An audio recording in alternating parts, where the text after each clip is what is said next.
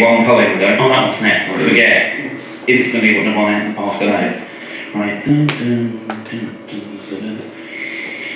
I can't even read my mind. This is the brilliant thing about being dyslexic, is you're like, well, I don't know what that is, so I'll just make some shit up. Okay, I once met a lion.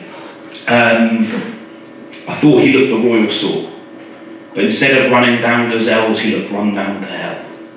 On the savannah he was seated, but downbeaten, defeated, depleted by life.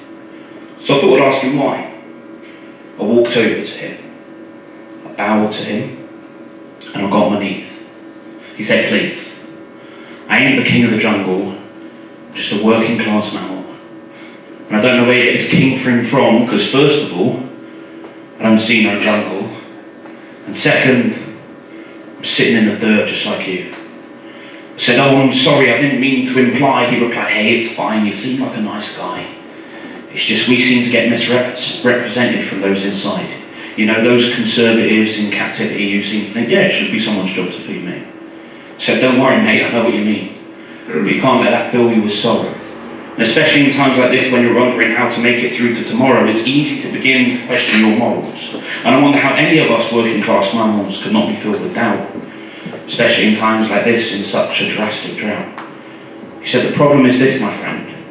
We live in such a time where people would rather point a camera at me and watch me die, just to have another tally on a chart, to make a pretty graph and make it look like they're winning instead of trying to find a heart and trace those statistics to their beginning. I noticed he was sitting alone, so I asked him, where's the rest of your pride? He replied, pride. Pride. Now there's another lie.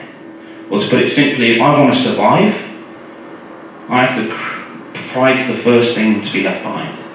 I have to create contact between throat and enamel and kill another working class mammal. I have to fearlessly risk my neck. I have to fearlessly face broken bones and death. I have to fearlessly face shame and regret, just to feed myself, just to feed my child. But this is what it means to be wild. This is what it means to be free. And it means sometimes life treats you harshly, and that will make you question captivity. And you may think you want things to be easy, and that may think that's how you succeed. And who would want to run and sweat with panted breath just to feed their family? I said, well, not me. So maybe I'll trade in all my morals, proclaim myself king of the jungle. But deep down inside, I'm just a working class mammal.